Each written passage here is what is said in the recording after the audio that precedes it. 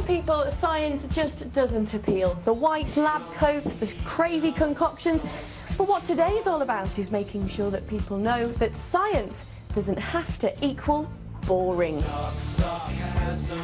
A man on a mission to get this point across is Mad Mark, who's made it his business to show the science behind the good things in life. Kids eat sweets every day, far too often than they probably should, but by making sweets as a science experiment, they get to understand the chemistry and the chemical reaction behind something they enjoy doing every day. And once they've made their sweets, of course they can eat them too, which always helps.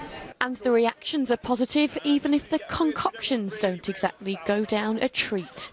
No, it was really exciting after today, but all the other days just been boring. We just have to copy stuff off the board and, well, it's not as good as this, really.